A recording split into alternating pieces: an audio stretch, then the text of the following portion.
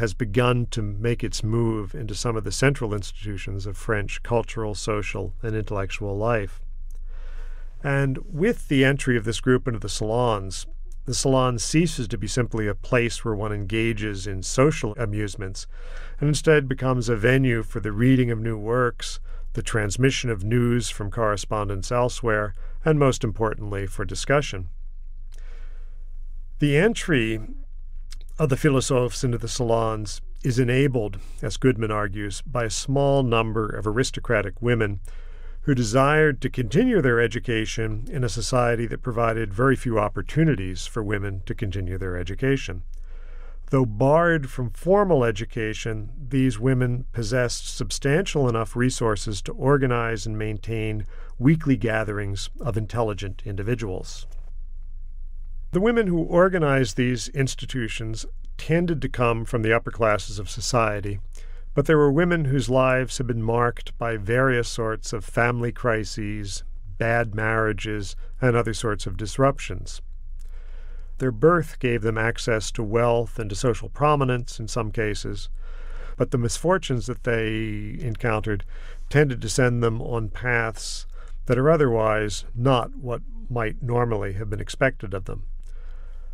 Above all else, these seem to be women of considerable intelligence and with quite considerable organizational skills. The general name that's given to these people is they're called salonnières, people who organize salons.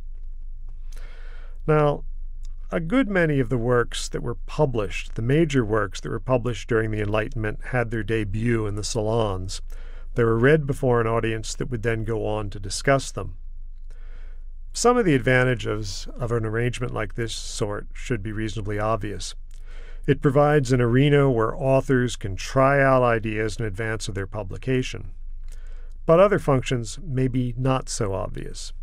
In a state that had rather limited venues for publication, and all of these venues were censored, the publication of works in the salon oftentimes was not the preparation for an eventual appearance of the work in print. It may have been the only publication that certain important works received at all. And indeed, certain of the great works of the Enlightenment, including many by Diderot, only seem to have appeared in the salons. And it was only after the Revolution that certain of these manuscripts that had initially been read in the salons make their way into print. The women who ran the salons had a rather specific set of skills that were necessary to keep the institutions functioning.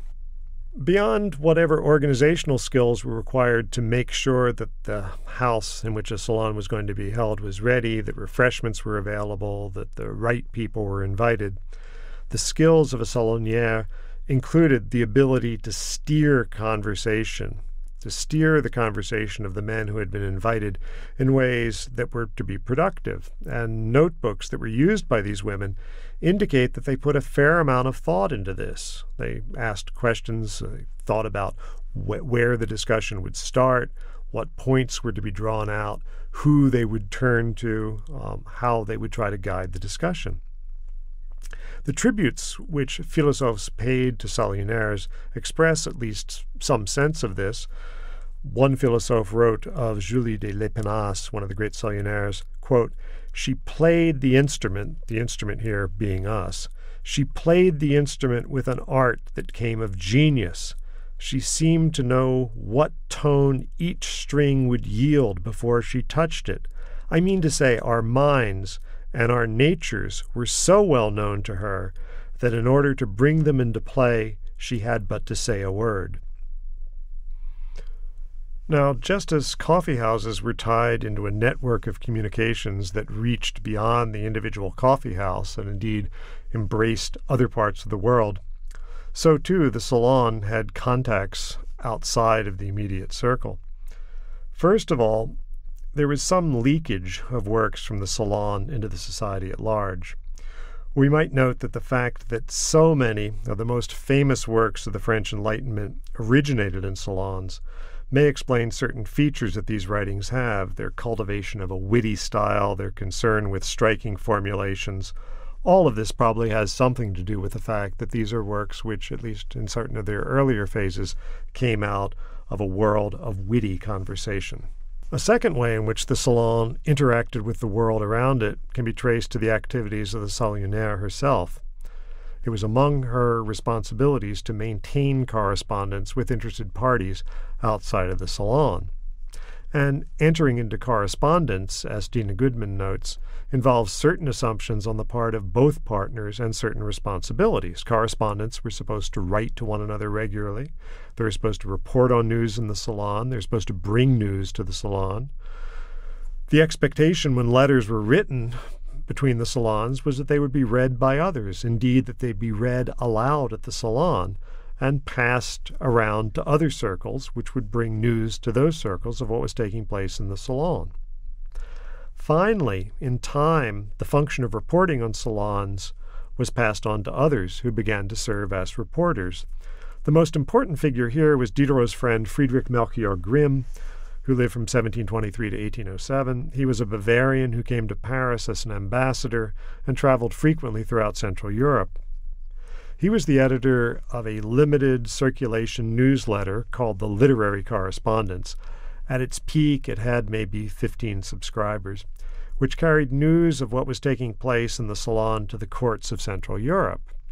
Like someone who runs a financial newsletter today, Grimm charged quite a bit for his services and made a fairly decent living off of this. This was one of the places where certain of Diderot's works, which we'll be talking about in future lectures, appeared for the first time, although in a rather limited circulation, and had they not appeared in this newsletter, it's quite possible that they would be lost entirely to us. Here, then, in the salon, is an institution that plays a significant role in the circulation of new ideas. How significant a role is an open question, of course, but the role seemed to be significant enough to have drawn the fire of one of the most widely read writers of the 18th century. That writer was Jean-Jacques Rousseau, and I want to say something about his critique now. In 1751, as I've mentioned, the Dijon Academy announces that the prize question for the next year would be, has the reestablishment of arts and sciences contributed to the improvement of our manners? Rousseau answered he won the prize, and with the discourse on the arts and sciences, he became a famous figure throughout Europe. There are two stories about how he came to write it. The best known is the one in Rousseau's own Confessions. In this, he says that he's on his way to visit Diderot, who during this period is briefly imprisoned in Vincennes. On the way to visiting Diderot, he read the announcement of the prize contest. He collapses under a tree, struck by the question, and emerges a different man. The less well-known story comes from Diderot himself, who recalls that Rousseau showed up to visit him and was rather excited about the essay contest and was very eager to enter it. Diderot suggested to Rousseau, as Diderot's story goes, that he respond in the negative. It would make his response stand out and hence would likely enhance his chance of winning. The two stories neatly point to crucial differences between these two men. Rousseau, allegedly, is the honest man, plumbing the depths of his soul, speaking sincerely to his fellow readers, warning them that the arts and sciences are but flowers on the chains which will eventually bind them. Diderot is the witty, clever charmer, always ready to see things in a new light, to try a different angle, to put on a different persona. With so many voices in his dialogues, sometimes it's hard to figure out who's really talking. While the final break between these two men is still a few years off, and we'll have more to say about that in a later lecture, one can see in retrospect some of the origins of that break here. While Diderot was in his element in the play of wits that went on in the salon, and would go on to produce works that reflected the sort of discussions that the salon prompted, Rousseau was profoundly uncomfortable with this world. What bothered him, first of all, was what he saw as the superficiality of the salons, the affected language, the polished manners. All of this struck him as masks that hid men from one another. Secondly, there was the distinction between being and seeming, the difference between how one appeared and what one really is. The fact that these two had become separated from one another meant that there were now new forms of inequality that were possible, since some people are better at manipulating appearances than others, and thus at exploiting this difference. Third, the world of the salon is a world where martial virtues, the virtues that were associated in Rousseau's mind with the Republican form of government, had been weakened, and they'd been replaced by other values, wittiness, cleverness. In the process, men became less manly and more like women. Finally, and most directly, the world of the salon for Rousseau was a world ruled by opinion, and since, in Rousseau's mind, opinion is ruled by women, it is ultimately a world in which women rule over men. As he would write in his letter to D'Alembert on the theater, and it's this work that signals Rousseau's final break with his friend Diderot and with the Enlightenment itself. In this work, Rousseau writes, "We have taken on entirely contrary ways, meanly devoted to the wills of the sex which we ought to protect and not serve. We have learned to despise it in obeying it, and to insult it by our derisive attentions. And every woman in Paris gathers in her apartment a harem of men more womanish than she." Rousseau's complaints echoes the complaint that was raised about coffee. Salons were turning men into women. Dina Goodman suggests that in a sense, perhaps Rousseau was not entirely wrong.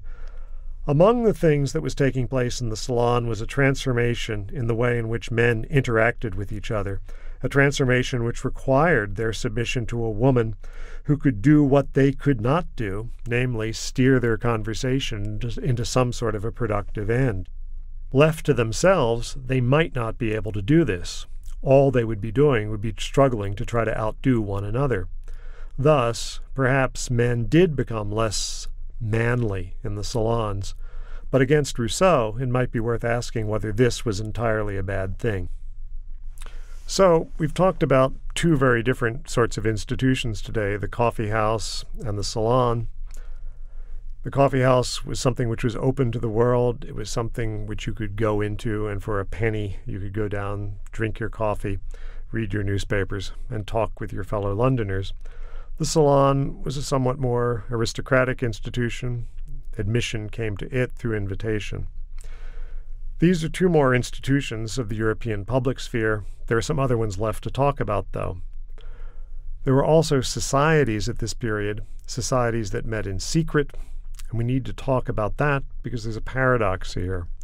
Why would it be that an institution of what's allegedly a public sphere is an institution which takes place in secret? And finally, this is also an age which is mad for books. But some of the books that are circulating through the European public sphere during this period are books that have to get there through rather covert means.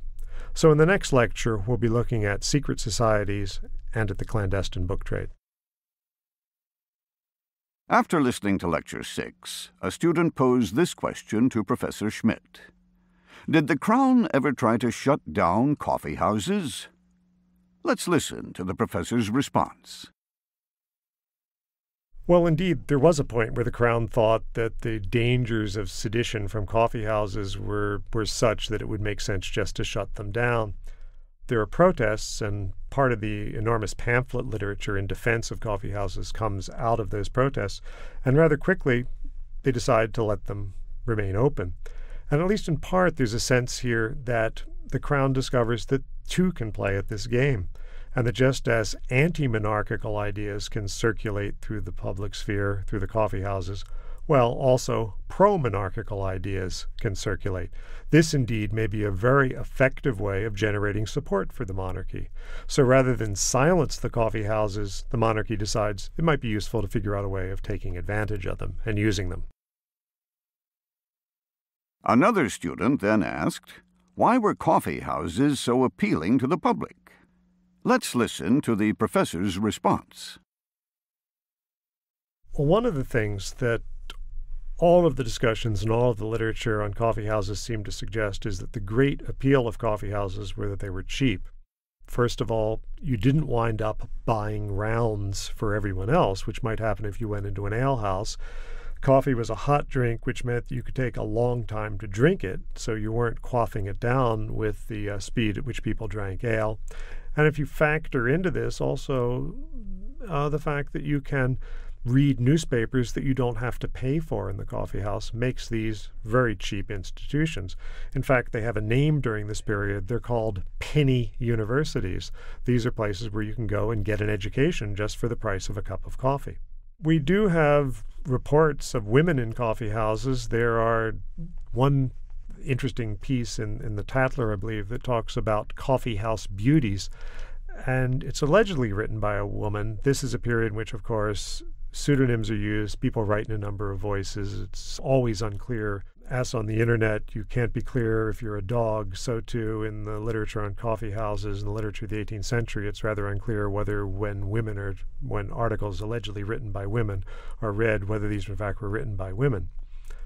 But nevertheless, there is an article there by a coffee house beauty, and the voice sounds very much like a very modern woman's voice. She's suggesting that men in coffee houses who are constantly praising the beauty of women are doing a disservice to them. They shouldn't just talk about their beauty. They should also recognize that women can think and talk to them as intelligent beings. It's a rather powerful statement. This ends Lecture 6. If you borrowed this course from a public library and would like your own copy of the course guide for future reference, call Recorded Books at 1-800-636-3399, and we'll send you a free copy.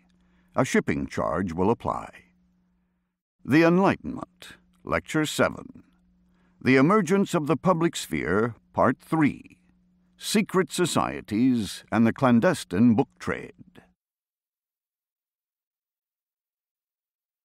Well, in this lecture, our tour of the European public sphere concludes with one of the more peculiar aspects of the public sphere, the fact that some of its most important institutions could only function in secret. And in fact, if you think about the journey we've been making, we began at perhaps the most public part of the public sphere, with scientific academies, some of which were indeed even funded by the Crown, and thus, by anyone's definition, would be a public institution. We moved from there to coffee houses, an institution which is open to the world, to anyone who can walk in from the street.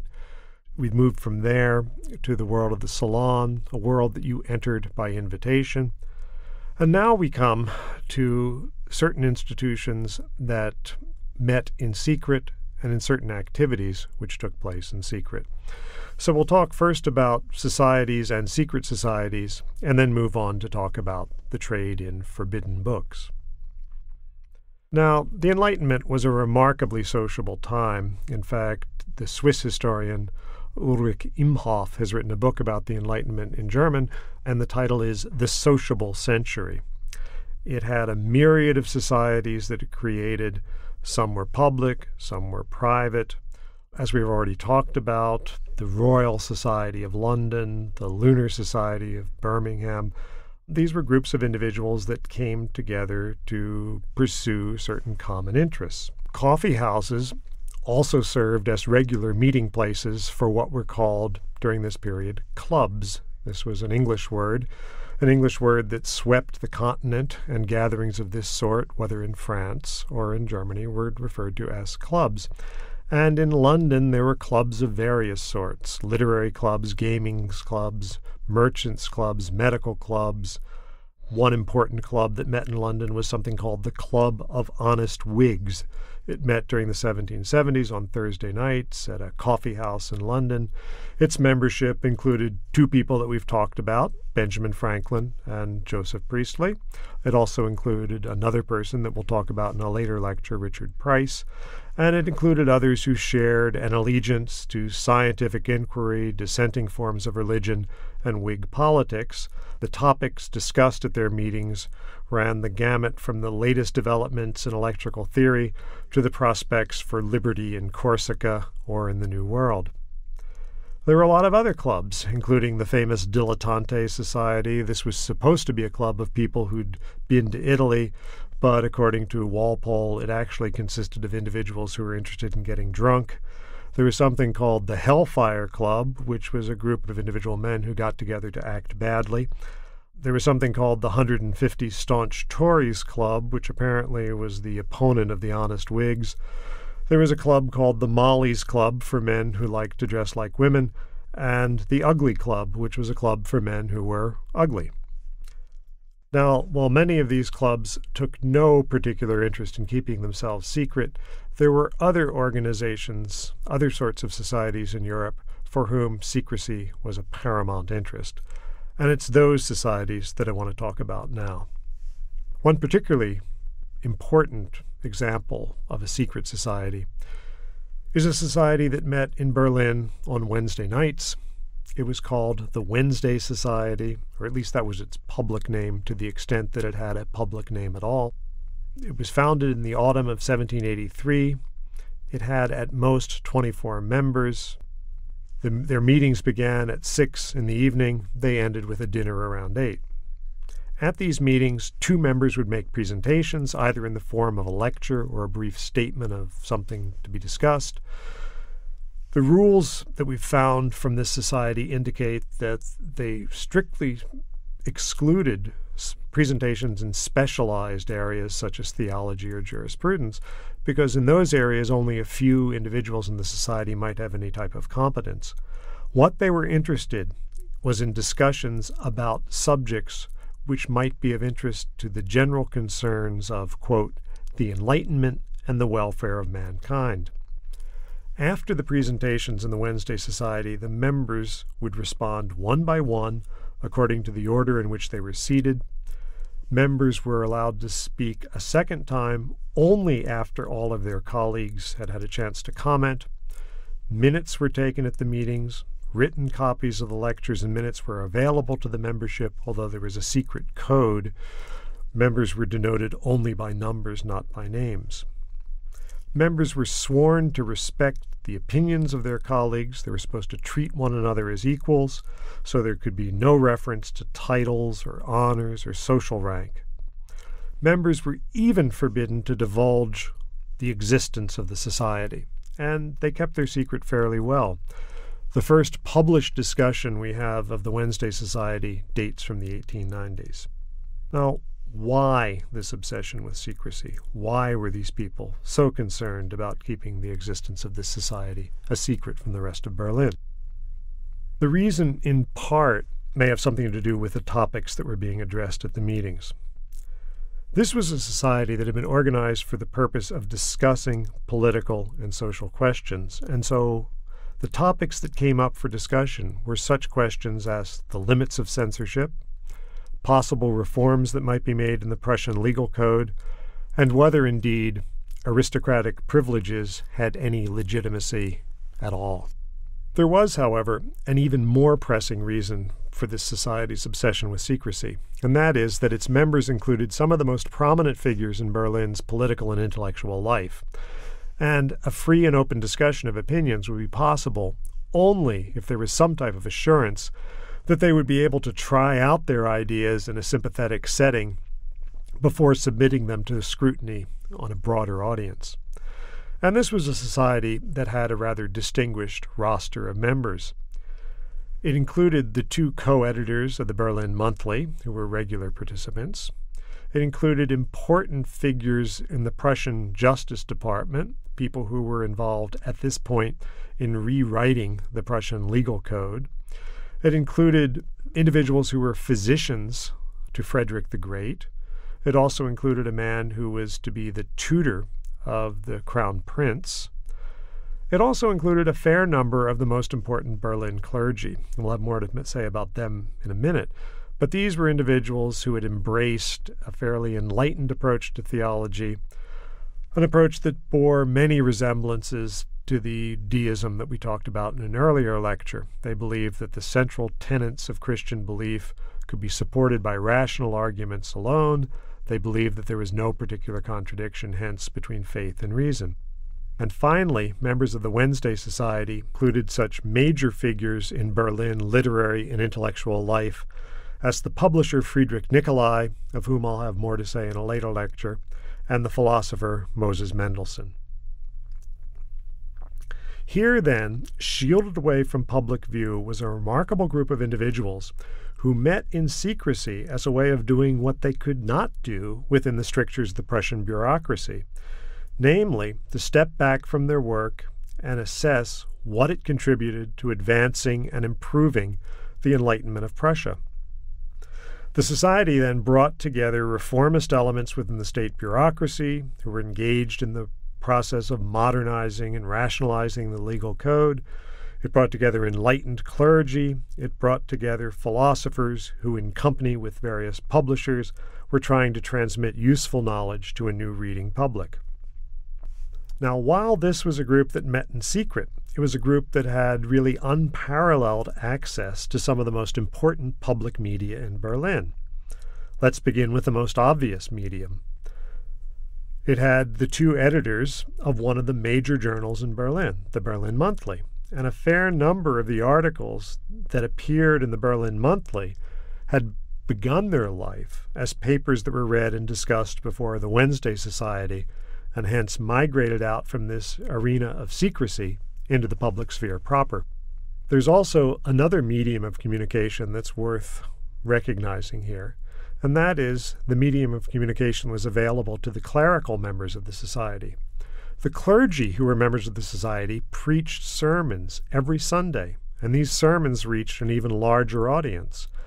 And the sermons that they preached during this period, some of which wound up being subsequently published in the Berlin Monthly, had a particular interest in trying to show the moral and political implications of Christian doctrines. They were devoted to showing how a congregation should simply not be a good Christian, but also be a good and productive member of society. Finally, individuals like Nicolai and Mendelssohn were pioneers of a new style of philosophy, something that we call popular philosophy. It was focused on the task of cultivating civic virtues through a type of prose that could be readily understood by reasonable men. It rested on a conviction that philosophy was not an arcane science, it was something that should be of public interest. Hence, the Wednesday Society may have been a secret society, but its aims were avowedly publicly minded. Its goal, after all, was the enlightenment of its members and of the citizenry. And while the renown of its members made it something unusual, in its intentions it shared much with many other secret societies, including the Freemasons, and it's to that group that we'll now turn. The relationship between Freemasonry and the Enlightenment has been an object of intense interest since at least the end of the 18th century. The origins of the Masonic movement can be traced back probably to the middle of the 17th century, where certain guilds of stonemasons in England that had a shortage of members began to admit non-members as a way of generating income to fund the various services that these guilds provided to members and to their families. It's for that reason that the Masonic movement takes over many of the trappings of the old actual guilds of Masons, or what in the jargon is called operative guilds. Why in Masonic imagery you see trowels, aprons, building tools, and so on. These images were carried over into the new lodges, these non-operative lodges, lodges that weren't really out engaged in the exercise of actually building things. Also carried into the non-operative lodges was an emphasis on secrecy. And this stress on secrecy likely had its origins in some of the old operative guilds as a way of making sure that when guild members traveled from one area to another, they could identify themselves as actual practitioners of the Masonic art, as members of a guild. In 1717, the Grand Lodge of England was founded, bringing together 4 existing London lodges. The movement proved to be enormously successful and spread from England throughout Europe. As we mentioned in our discussion of the Treatise of the Three Impostors, there appears to have been a secret society that resembles in certain of its features the Masonic movement in Amsterdam, even before the founding of the Grand Lodge in London. The Masons recruited a rather broad spectrum of members, from aristocrats to artisans, and in some cases there seem to have been even auxiliary lodges of women Masons. And by 1750, it's estimated that there were about 50,000 members in all the major cities of Europe. Now, there were a number of particular features that set the Masonic lodges apart from other forms of association.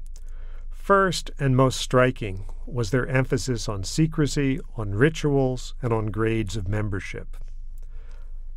Unlike the Wednesday Society, I think we have to say that secrecy is a constitutive element in the shaping of the Masonic societies. These are not societies that happen to be secret. These are not societies that are secret because there are certain good reasons, certain conditions that make them secret. Secrecy in the Masonic movement is a central, constitutive element of the society. As the historian Margaret Jacob, who has done a great deal of research into the Masonic movement, suggests, the sharing of a common set of secrets is something that serves to create common ties between members who were different in almost every other respect. Thus, probably what is being kept secret matters much less here than the fact that all members share a common secret. A second distinctive feature of the Masonic movement is the hostility that it has towards the rest of the outside world, or, as it's called in the language of the lodges, the profane. To be a Mason was to embrace a new form of life, which is quite different from that form of life which is shared by those who still live in the profane world. Thirdly, this is an organization which is truly international in character. The organization of lodges from a central point in London assures a consistency from country to country in the language and the rituals and the ideals of the movement. Masons who traveled from one lodge to another in Europe could experience in practice what was available only in theory to those who dreamed of a cosmopolitan republic of letters. Here, in other words, was a truly cosmopolitan community, embracing all those who shared in the ideals of brotherhood and of enlightenment. Now, there's much literature on the connection between the Masonic movements, the Enlightenment, and the French Revolution. We'll have something to say about that in the lecture when we discuss the French Revolution. But what were the political implications of this movement? The statutes of lodges, after all, explicitly defined Freemasonry as having no politics. But, as Margaret Jacob suggests, what's probably meant here is a rejection of factional party politics. They reject politics, but what they embrace is the ideal of civility, of transforming themselves through acts of charity towards other brothers and reforming themselves in that way.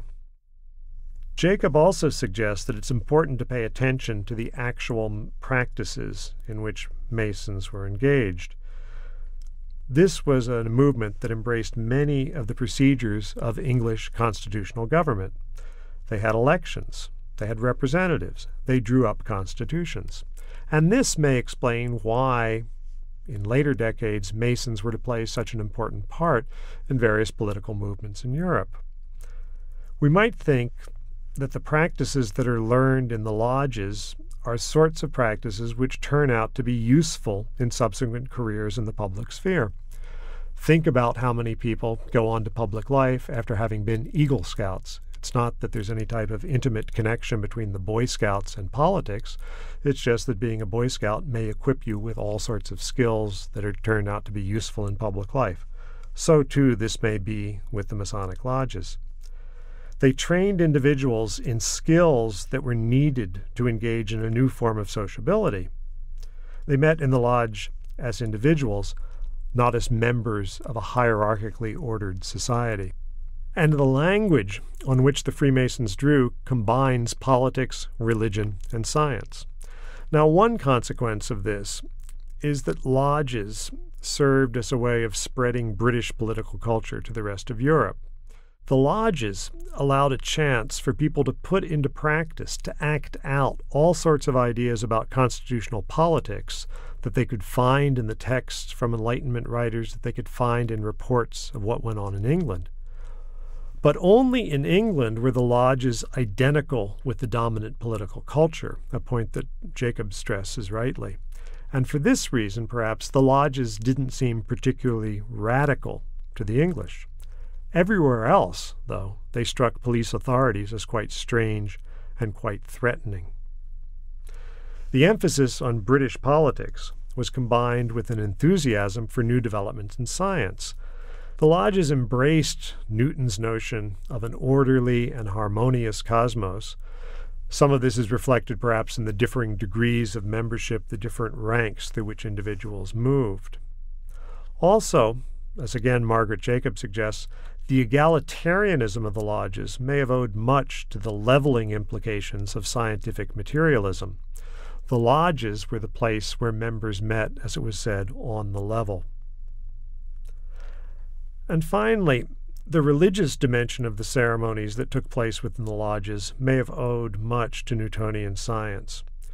What was being invoked in the various Masonic ceremonies may well have been the deist's god, the architect of the universe, and the various ceremonies practiced in the lodges, some of which were portrayed in Mozart's opera Magic Flute. These ceremonies involve a passage from darkness to light. It symbolizes the experience of being enlightened. The emphasis here falls not on a unique insight into certain mysteries, but rather into an insight into the perfectibility of human beings and in the possibilities of brotherhood of all men. This, at any rate, was the ideal of the Masons. It was an ideal which many lodges, of course, didn't live up to, but it became one powerful medium for disseminating Enlightenment ideas throughout Europe. There was, of course, another way in which Enlightenment ideas traveled across Europe, and that was through books, and I want to talk about that now. The trade in books, and especially the trade in so-called forbidden books. Over the course of the 18th century, there's a dramatic change in the number and in the types of books available to readers, as well as a dramatic change in the way in which readers go about reading books. Two things, at least, seem to be reasonably clear. Over the course of the 18th century, a great many more books became available to readers than had been available at any previous date, and a shift in the character of the books available takes place. The sheer number of books may be attributed, in part, to a couple of factors. First of all, everywhere except in Paris, in France, there's been an erosion of the various arrangements which had placed limits on publication. The old guild structure, which had set limits on the number of individuals that could enter the book trade, was starting to break down. The number of publishers increased, and the aggressivity of publishers in seeking out connections with writers and developing various sorts of techniques for selling books. All of this increases the circulation of books throughout Europe. Second, there was an increased demand for books. The public was becoming more literate. They had more time to read books. And also, because of another change, they were developing a need to have a constant supply of new books. We'll talk about that in a minute. Equally significant in this period was a shift in the contents of the books. Every survey of patterns of publication suggests that by the 1870s, the demand for books in the area of literature and science had surpassed the demand for books in the area of religion. There were new genres which started appearing, such as the novel. They were avidly consumed and sometimes brought out in serialized form as a way of guaranteeing an audience for future publications. Running parallel to the explosion of books was a similar expansion in the periodical press, and this becomes the period where the modern newspaper starts appearing. The Spectator, for instance, was launched with a masthead that promised, quote, to be continued every day, thus expressing the idea that publications dealing with public matters should not be confined to periods of crises and don't have to take the form of pamphlets and broadsheets, but should come out on a daily basis. And thus, in a sense, the public sphere through these publications starts carrying out a constant surveillance of the actions of its rulers. Rulers, after all, had watched citizens for any number of years. Now we had citizens watching their rulers. The explosion of reading materials was accompanied by a transformation in the way in which books were read, and historians of the book describe this as a shift from what's called intensive to extensive reading. Intensive reading means this. Prior to the 18th century, it appears that most of the population owned and read very few books, and that the books that they owned, typically the Bible, were books that were read intensively, that is, over and over again. What begins to happen, at least for some groups, with the greater availability of books, is a shift in the pattern of reading. You start to have readers who read a number of books, and once they've read them, sometimes they don't need to reread them again, but they do need to go out and get new books. If this transformation in reading brings us to something closer to our experience of how we read books, there are other ways in which the 18th century may have remained closer to earlier patterns. It's not clear, for example, whether all readers read silently, or whether there were some readers who came to know their works largely because others read those works to them. It's easy to imagine that some individuals may have had enough literacy to get along with signs and broadsheets, but needed others to read more complex text to them. And finally, from what we noted when we were talking about coffee houses, it's clear that at least some works were being read socially rather than in isolation. And even if books were not being read socially in the sense that someone is reading out, say, material from newspapers from a pulpit in a coffee house, the relatively high cost of books and journals resulted in individuals clubbing together to purchase books as members of reading societies, which would circulate books and journals among their members. In response to this demand, there arose an international book trade, a book trade which, like many other global markets, winds up wrestling with, and in many cases, breaking down local barriers. Let's talk about some of the barriers. One barrier comes in the form of censorship. In almost all of Europe, governments censored books prior to publication, which meant that seditious, impious, or smutty material could not be circulated. A further barrier was posed by the persistence of old printers and booksellers' guilds, and they sought to maintain their privileges by restricting competition. Their aim was to keep profits up, to sell expensive editions, perhaps to an aristocratic audience, without having to expand their publication or spend much time producing new books. One way to get around both of these barriers was to develop what, in effect, were two different international book markets. There were some books that traveled relatively freely from one part of Europe to another. And as an example here, we might think of Franklin's book on electricity, a book that was widely read, widely translated.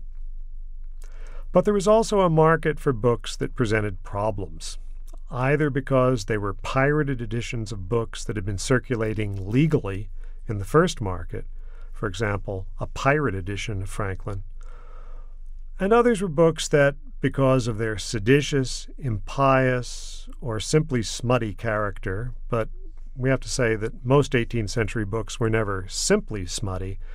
They may have been frequently smutty, seditious, and impious all at the same time. These were the books that caused problems.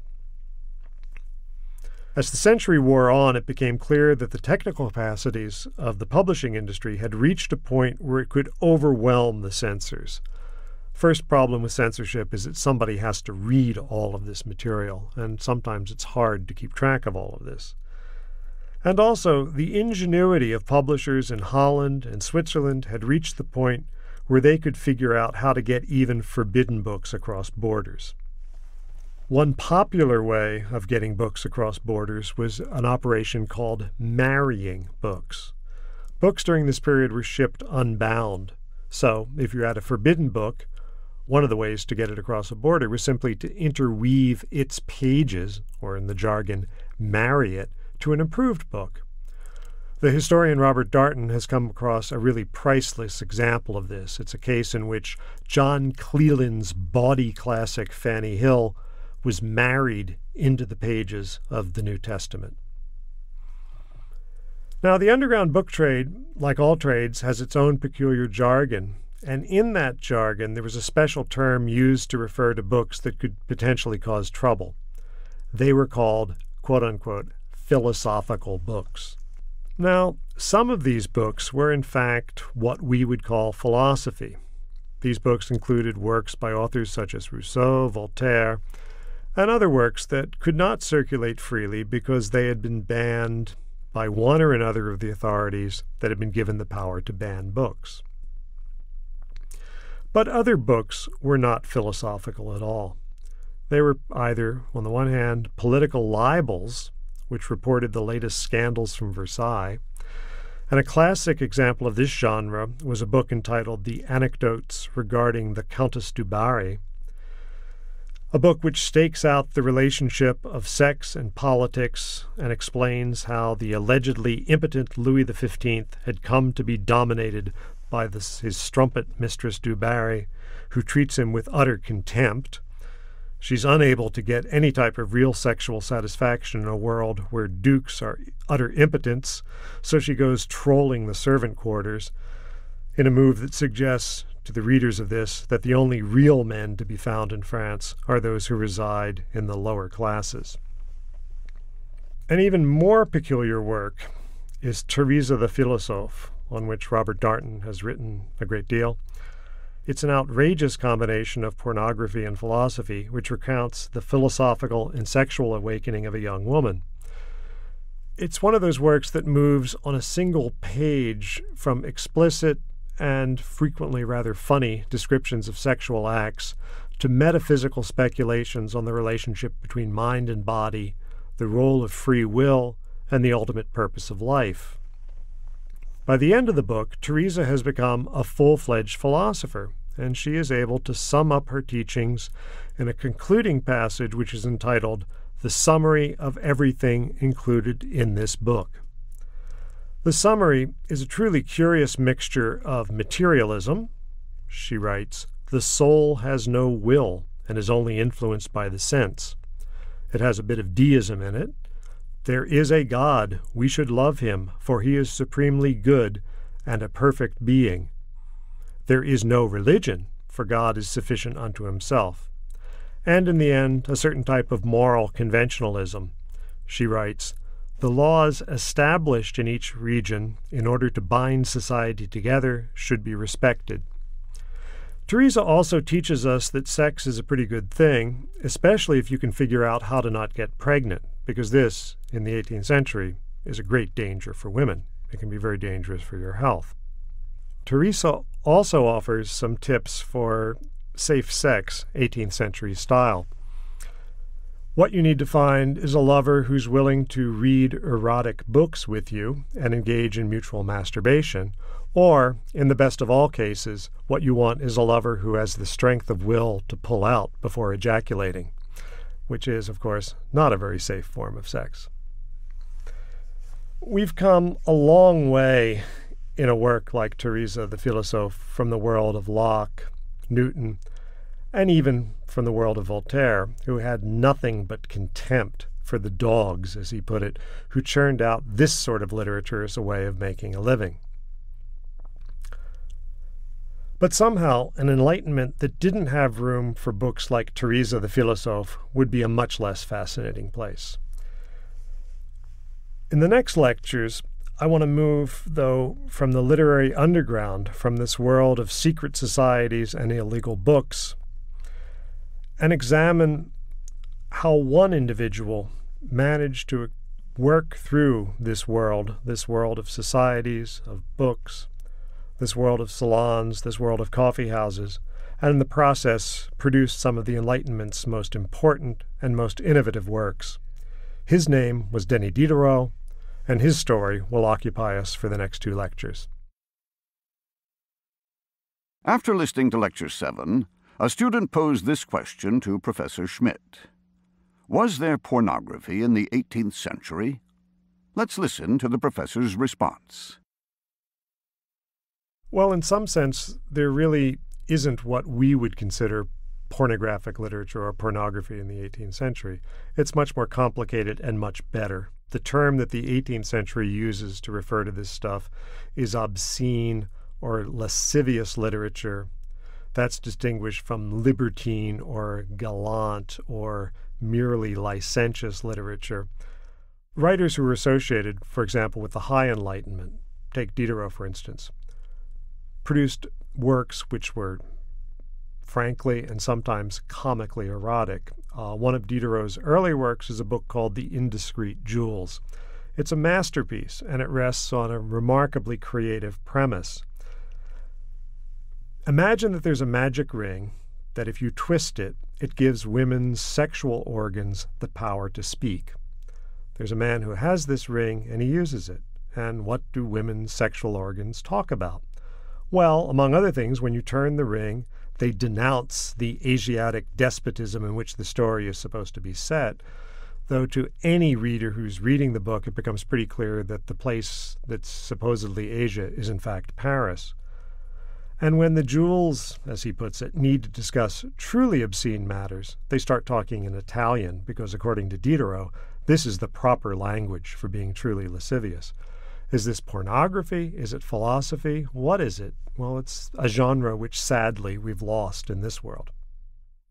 Well, to get the sorts of quote-unquote philosophical books involved a great deal of effort and a great deal of care.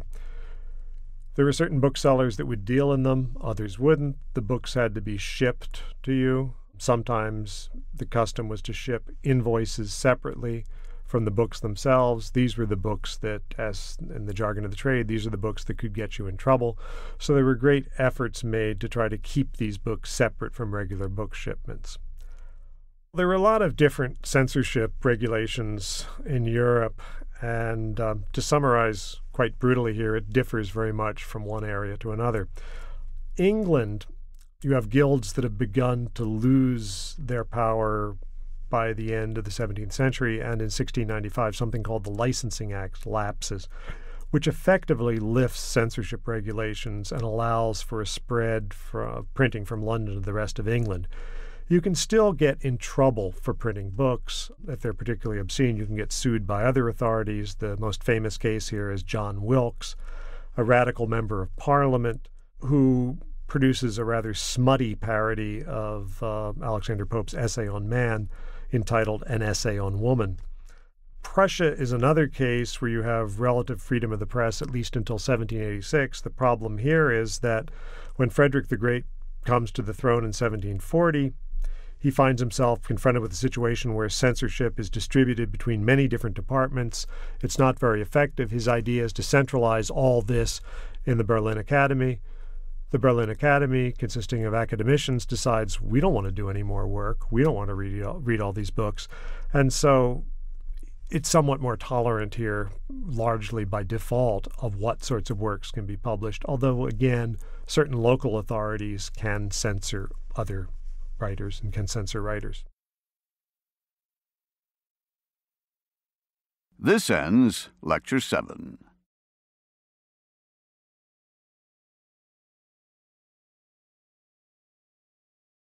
The Enlightenment, Lecture 8, Diderot and the Encyclopedia.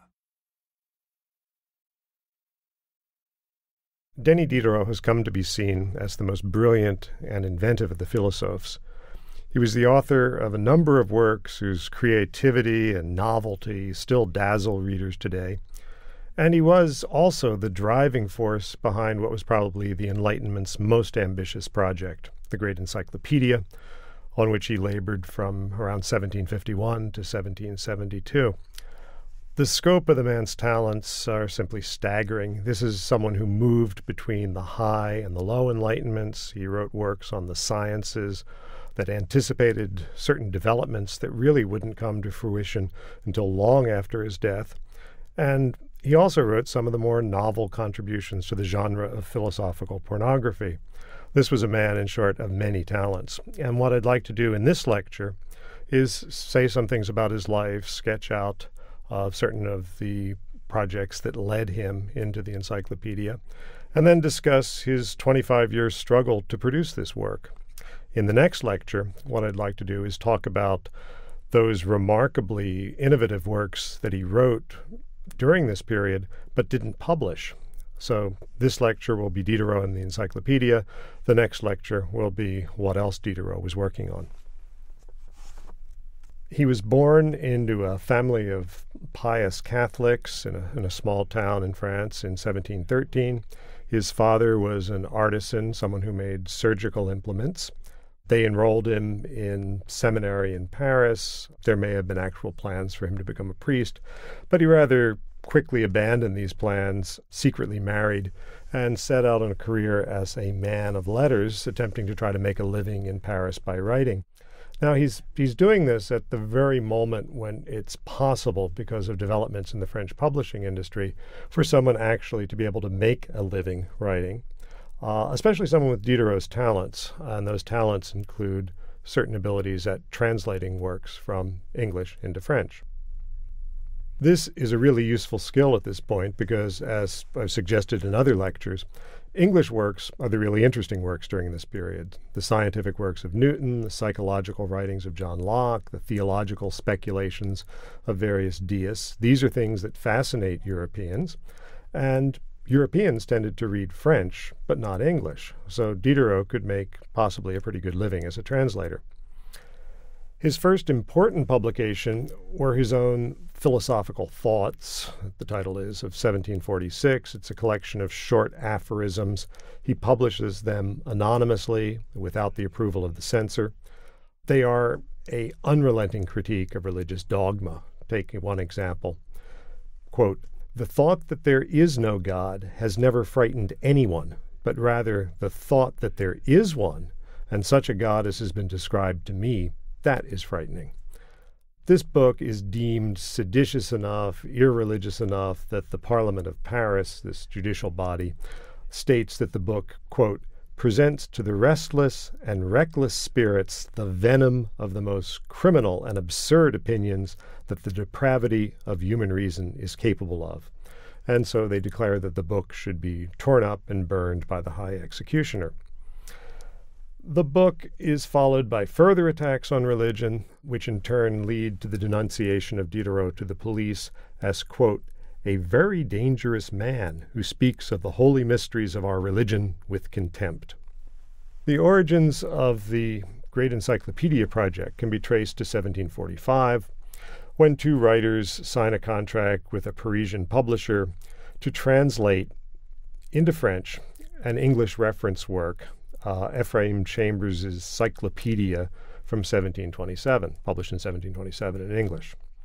Over the next several years, this project bounces between a number of different printers and booksellers. Editors are replaced. Plans for the translation gradually evolve into something more ambitious, namely the idea that what you need is a revised and improved Chambers' Cyclopedia. And finally, with the hiring of Diderot and his great collaborator, the mathematician Jean-Laurent d'Alembert, as co-editors in October of 1747, they've now settled on a project of doing a completely new reference work. And as it turns out, this is a reference work which has an agenda. The agenda is going to be to try to provide useful knowledge, and in the process of providing useful knowledge, you're going to be banishing obscurantism and superstition. They circulate a prospectus in 1747. They solicit subscribers for the work before they begin actually producing it. And this, as we'll see, turns out to be crucial for the survival of the work. The initial plan is for a work of about 8 volumes of text. That's going to include 2 volumes of plates. And in 1747, they promise that those that put up their money to buy this work are going to get their completed volumes of the encyclopedia by December of 1754. The first volume appears more or less on schedule in 1751, but things rather quickly get out of hand, and it's not until 1772, 18 years after the promised completion date, that subscribers get their final volume. And the work that they get turns out to be 18 volumes longer than the work that they signed up for, which means it's going to be 3 times as costly to them as the work that they subscribed to in 1747. Now, bringing this work to completion is really one of the great struggles of Diderot's life, and it's made all the harder by various collisions with authorities in France. On July 24th, 1749, 2 police officers show up at his apartment. They are armed with a blank bill of arrest, which allows them to arrest anyone they want and detain them for an unspecified time for an unspecified charge. Diderot is taken off to prison. He's placed in solitary confinement, and his manuscripts are seized. Among the manuscripts which are seized are the various works he's been writing during this period, including Letter on the Blind, which has certain types of speculations about what a blind person could understand, what sorts of ideas they could have. There seems to be, in this work, there's some theological speculations about if you can't have any type of perception of God, how can you indeed know that God exists? Diderot tries the strategy for several weeks of simply denying that he was the author of the works that the police charge him with writing. After all, these are works that are published anonymously. But in the end, he finally confesses. And then he's allowed to do some work. He, after all, has been hired by publishers to complete the encyclopedia. They are the people who, in effect, own the rights for the book. Diderot is their employee in some sense. And the publishers are very interested in seeing that he gets the encyclopedia done. So he manages to do a fair amount of work while he's in prison. It's not like this is a terrible dungeon. He has a room where he can continue to do his work, his writing on the encyclopedia. And indeed, he's even allowed to have visitors. The famous visit between Rousseau and Diderot takes place while he's in prison here in Vincennes. And finally, on November 3rd, he's freed. Between 1751 and 1757, volumes of the encyclopedia appear at something close to 12-month intervals. They're delayed by certain difficulties in producing the text. This is an ambitious project. It's hard to get writers to deliver the articles on time. And at least once in 1752, after the first two volumes have come out, the publication is suppressed under a royal edict. But then the work continues to start up again. In 1757, we come to a rather crucial problem, however, and that is it's been coming out in order, and now we're up to the volume that contains an essay by D'Alembert on Geneva, the city of Geneva. And in this, D'Alembert praises the city of Geneva, talks about how enlightened its clergy are, and says that these clergy are virtually deists. He only has one complaint about the city, and that is that it doesn't have a theater. He's put this in the article at the urging of Voltaire, who after all has a chateau near Geneva and would like to see some of his plays produced, so he needs to have a theater in Geneva. The article generates controversy from two sides. First of all, the Genevan clergy are not happy that the world is being told that they are virtually deists. They assume they're Calvinists, so they're quite outraged at this. And more seriously for the project, Rousseau attacks this same article in the next year for this suggestion about having a theater, writes his letter to D'Alembert on the theater, and it's this work that signals his break with the Enlightenment. D'Alembert, tired of all these controversies involved in the project, resigns, leaving Diderot to carry on alone. There are mounting controversies that are caused with the appearance of each successive volume. And finally, it looks like the project is dead in 1759 when we have a revocation of the privilege to publish this work. We nevertheless are left with a legal problem, and that is that the subscribers have paid for a volume. They've subscribed to a volume. They want this impressive work that they've been promised. They only have a certain number of volumes of this. They want a completed encyclopedia. This translates into an argument that they have certain property rights. They've invested something in this work, the subscribers, and they want that property right honored. So we have a clash between the interests of the subscribers and the interest of the monarchy in trying to protect public morals by suppressing this work. And a compromise is reached. And the compromise is this, that the problem seems to be the fact that it's coming out volume by volume.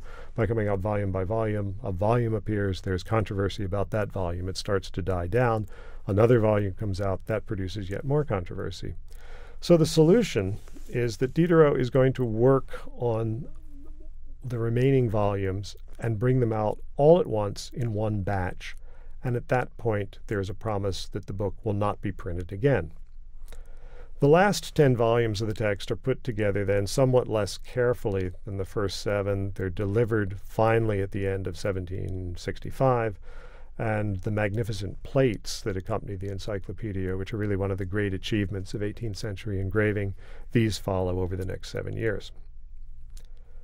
Now, the distribution of the final volumes of the encyclopedia to its subscribers, as Robert Darnton has shown in a wonderful book on the publishing history of the encyclopedia, this is really only the beginning of the book's history. The first edition is limited to 4,000 very expensive sets. This is the sort of project that Parisian publishers like to produce, a very luxurious work for an audience of considerable means. Subsequent reprint editions and pirate editions come out from other publishers. These are priced far more cheaply, and they get the work to a much wider audience. So while the first edition consists of only 4,000 sets, by the 1780s, with these various pirate editions, reprint editions, these editions which are basically something which is coming out of the forbidden book trade that we talked about, or the clandestine book trade that we talked about in a previous lecture, by the 1780s, there are now some 20,000 sets in circulation. Now, there are two ways of thinking about the encyclopedia, and the historian John Lowe has talked about this as being a contrast between thinking about it being, on the one hand, a reference work, and on the other hand, being what Diderot was fond of calling this, a machine de guerre, a weapon of war. It is one of the greatest of a series of reference works that begin to appear in the 17th and 18th centuries.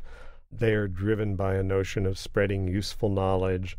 These reference works, beginning with, say, Chambers's Encyclopedia of 1728, are put together by collaborators. The notion is that no one individual can understand everything, so you need to have collaborators working on a collective work of reference.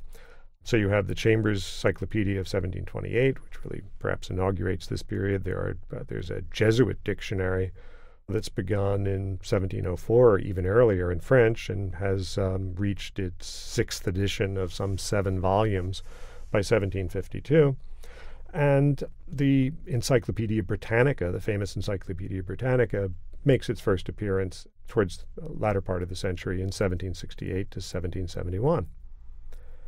Now, as a reference work, the Diderot's encyclopedia has its oddities. First of all, there is sometimes a careless repetition of articles, as if Diderot has lost track of what's in here. So you can find articles on both political arithmetic and arithmetic, political.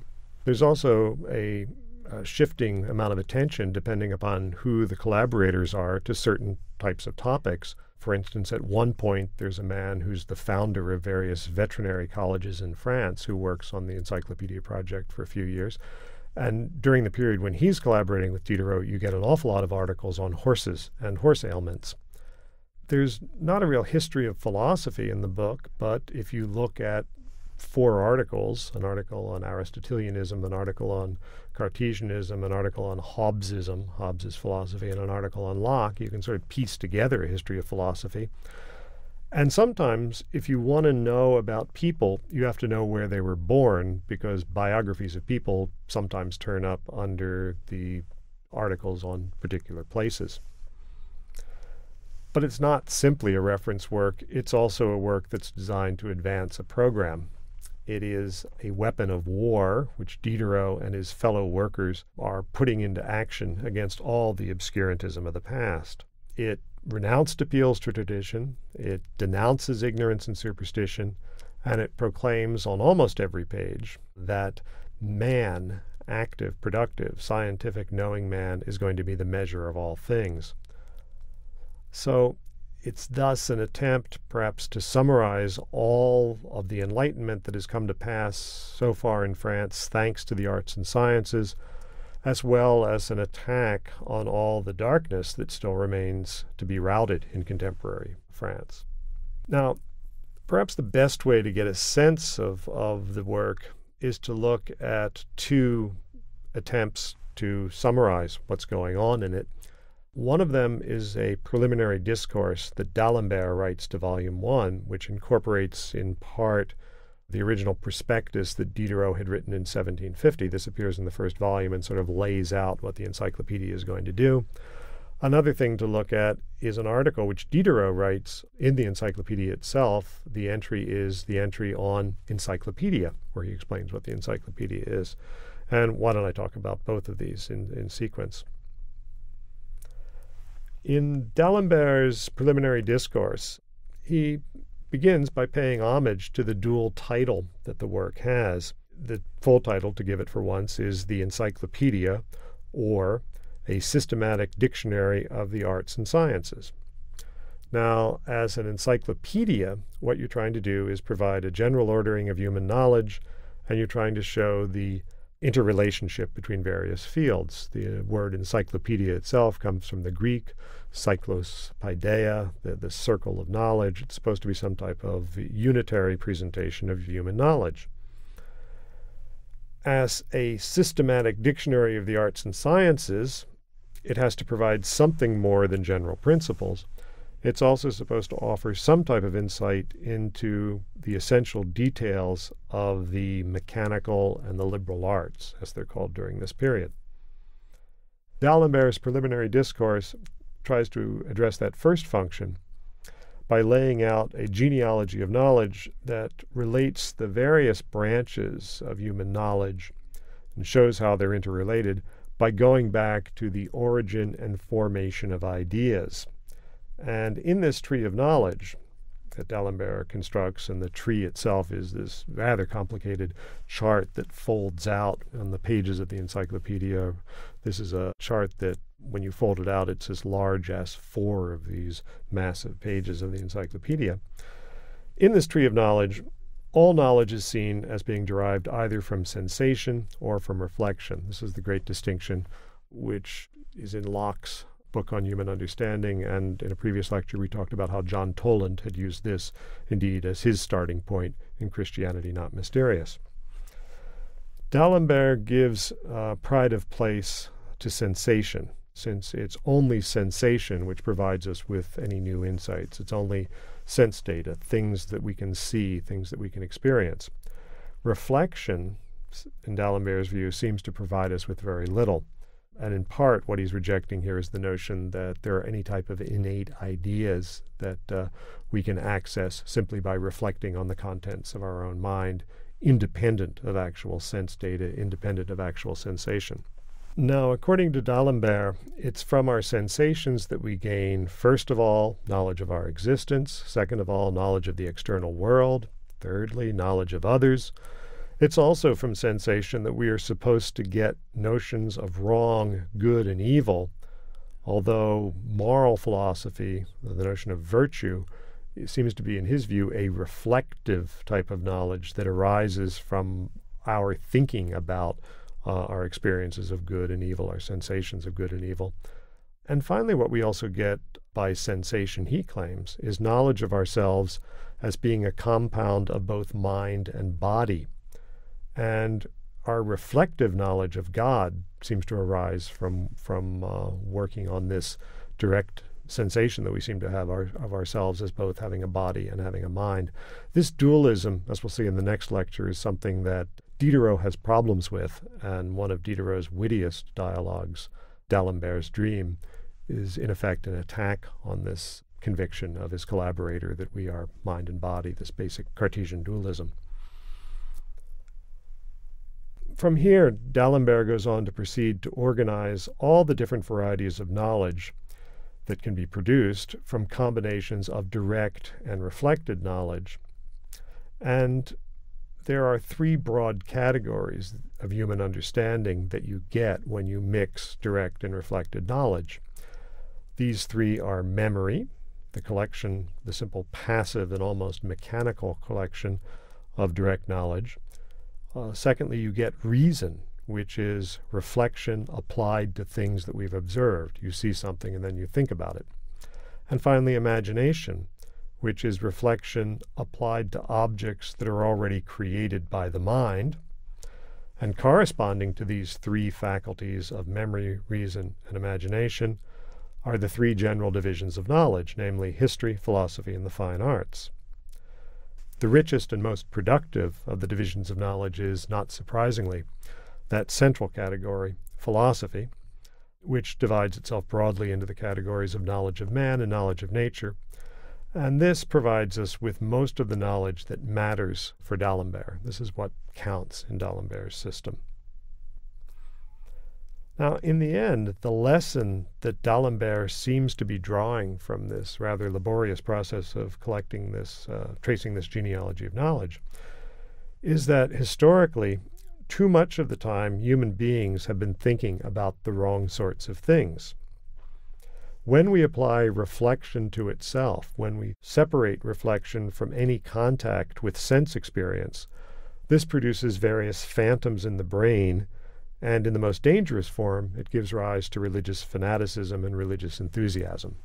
But reason, which for D'Alembert means a critical reflection on sensory experience, this critical reflection on sense data is what brings forth those various fruits which, as Francis Bacon promised, is going to make mankind flourish. Now, this also has some implications for how the encyclopedia is going to have to be produced. It's not enough to read some books about subjects. This is what Chambers did when he produced his encyclopedia, after all. Went out and read books, summarized what books other people had written. You also need to have, obviously, direct experience. What this means is that you need to have a team of experts who can write articles, some sort of collaboration between men of letters and scientists. And also, most importantly, what you need to do is to go out into the workshops where artisans are actually doing things that change the world, and talk to these individuals who are actively engaged in the processes of technical production, and try to see how it is that they are applying their reflection to sense data and producing results which make the world better. Now, there's one thing that the elaborate tree of knowledge can't do, and that is it can't provide the plan of organization which is going to be carried out in the pages that follow. Because after all, the encyclopedia is, as it's also advertised, a systematic dictionary. And that means that the ordering of articles in the encyclopedia, that ordering is not going to be able to follow this pattern of different types of knowledge. It's going to have to follow the pattern of the rather arbitrary order of letters in the alphabet. So we go from A to B to C to D to E. And when the E volume appears, we come across another article about how the encyclopedia works, namely Diderot's article on encyclopedia itself. And it's that article that I want to talk about now. Now, as I've already suggested, the encyclopedia is a work that's not free from repetitions, and some of the material in Diderot's article, Encyclopedia, repeats arguments from the preliminary discourse. As I've already suggested, the encyclopedia is not free from repetitions, and some of the material that you find in Diderot's article, Encyclopedia, some of this material repeats arguments from D'Alembert's preliminary discourse. But that's hardly surprising, since D'Alembert's preliminary discourse itself reprints or repeats parts of Diderot's initial prospectus to subscribers. There's a lot of borrowing back and forth here, in other words. Diderot shares with his co-editor a general sense of the defining character of his age. The age is, he writes, a philosophical century, a reasoning age. It's an age which is marked by the intellectual courage to examine all things, to look at them anew, and not to flinch from the recognition of how many of our institutions owe their origins to accidents and how much of our knowledge really remains in its infancy. There's a yoke of authority and tradition, and that yoke has, in some sense, yet to be shaken off. Now, as Diderot understands his age, it's an age of philosophers, of philosophes, in other words. It's not an age of geniuses.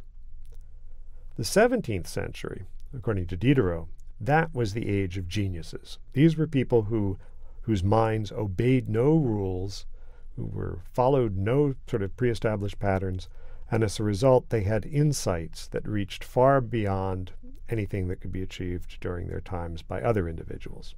We can think perhaps of Isaac Newton. Yet, a genius, because a genius follows no rules, has no way of progressing beyond the area where this genius has had success. Think perhaps of Newton's later life, in which he spends much of his time enmeshed in questions of theology with not terribly productive results. The task of the current century, as Diderot understood, was to set down rules which would allow ordinary human understanding to push beyond the achievements of the geniuses of the 17th century. And obviously he sees the encyclopedia as playing a central role in pushing forward that effort. There are, after all, limits on what individuals can achieve. Hence, what you need to have is the sort of collaborative and collective work that the encyclopedia represents. And even more fundamentally, Diderot makes a distinction between what he calls inventors and what he calls writers of texts. Inventors, obviously, are engaged in the process of discovery. And since they're engaged in this process, they are not typically going to be the readers of books, nor are they people who could find much that's going to be of use in the transactions of the various scientific academies. The individuals who are characterized by Diderot as writers of text, on the other hand, these are individuals who don't make discoveries, but they do know how to make available to a broader public the insights that inventors have achieved. And so the task of writers of texts, and these writers of texts are what Diderot seems to understand as being the central task of a philosophe, of a philosopher, as he understands it. These writers of texts have as their mission, quote, to bring past discoveries together and reduce them to an ordered scheme so that more men may be enlightened and that each may contribute within the limits of his capacity to the intellectual progress of his age. These writers of texts, in other words, don't perform experiments, but they do know how to disseminate knowledge around them, and for that reason they can make significant contributions through this work on the encyclopedia. The encyclopedia, then, is a project that's linked rather closely to its time. It's a project whose completion has to be accomplished within a certain period of time. If it takes too long, and one wonders whether at certain points during this long struggle Diderot might have wondered whether it was taking much too long. If it takes too long, some of the knowledge in it is going to be out of date by the time that the work is completed. And also there's a necessity of completing the work for a more troubling reason. It could possibly serve as a way, once finished, of protecting human knowledge from future catastrophes. And this then seems to be the sense of how Diderot sees history that emerges from this essay. It's a succession of ages of enlightenment and ages of obscurantism. The hope of the encyclopedia, thus, is to put an end to one age of obscurantism and perhaps to serve as a means of protection during future ages of obscurantism. Now, Diderot's account of how the encyclopedia is going to be organized differs somewhat from D'Alembert's account in the preliminary discourse. He sees two general strategies by which you could organize knowledge. One path leads from the general to the particular. It begins, for instance, with the idea of the universe, an idea of the universe that's contained in the mind of God, and then proceeds to move downward until it encompasses all lesser beings. The other path is the path which takes an ascent, which takes its starting point from those things which are bound up with the human condition, from those activities which are the activities in which human beings engage. Not surprisingly, Diderot favors the second approach. The first approach, that approach which starts with the mind of God and proceeds downwards, he says that even if you could do that successfully, it would remain hopelessly obscure. To attempt to understand the way in which the universe is organized is going to be much more difficult than simply to try to observe nature directly. The preferred strategy for Diderot, instead, is to place human beings at the center of the account, to take human activity and creativity as the basic starting point, and then to see this history of arts and crafts as a history of nature put to use. And this is perhaps nowhere more evident than in the magnificent plates that accompany the encyclopedia. The French literary critic Roland Barthes has written a wonderful article on the plates of the encyclopedia. On many of these pages, what one finds, in addition to rather detailed, indeed even meticulously detailed images of various mechanical devices, what you also find is a picture of the workshops in which these devices are being put to use. Thus, when you leaf through these pages, you are constantly coming across images of human beings at work, human beings transforming the world, human beings mastering nature, engaged in unceasing activity. There remains, finally, the problem of how you're going to organize all this material, how it's going to be coordinated. Since the order of presentation, as is obvious from the way in which we've gotten to the article on encyclopedia, is going to be alphabetical, it's not going to be scientific or epistemological, how are you going to tie this whole web together? Well, Diderot placed a great deal of hope and was very excited about the notion of using cross-referencing. At the end of articles, there are terms which are supposed to clarify the subject, which are supposed to indicate its connection to other subjects to which that subject might be related. And sometimes these cross-references point to theories that could be contrasted with the account you've just read. Diderot also indicates that there are other cross-references that are supposed to be slightly subversive, or as he puts it, satirical or epigrammatic, and they subtly criticize concepts or terms just discussed by these ironic juxtapositions of one text with another. In a sense, Diderot's article on the encyclopedia accomplishes the same feat with reference to the preliminary discourse that D'Alembert has written.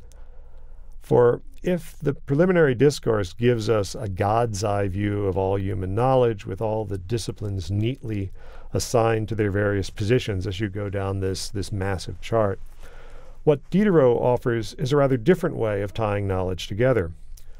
You browse through the encyclopedia, moving from article to article, not in alphabetical order, but by landing in one place, picking up a connection, picking up a cross-reference, moving, as it were, through a maze. You're never entirely able to lift yourself up out of the world in which you're engaged and look at the whole thing, but nevertheless, you're always moving from one new insight to another, learning new sorts of things. And in that sense, more than anything else, browsing through the pages of the encyclopedia is a strikingly modern experience. You almost get the sense that what Diderot really would have wanted here would be the World Wide Web, or what Diderot would have loved would be links and hypertext. And indeed, I think if there was one 18th century thinker who would have known how to make use of a modern computer, it would have been Diderot. And indeed, as we'll see in the next lecture, in some of the works that Diderot didn't publish, some of the works which Diderot was working on during this period, but which he left unpublished, he seems to be moving into speculations that in certain ways anticipate many of the modern developments in information theory and in artificial intelligence and in evolutionary biology. This ends Lecture 8, The Enlightenment. Lecture 9, Dreaming Philosophers and Crazy Musicians, Diderot's Later Career. In the last lecture, we talked about Diderot's labors on behalf of the encyclopedia. In this lecture, what I want to talk about is Diderot's literary activity after the 1759 suppression of the encyclopedia, and his activity here really falls rather neatly into two parts.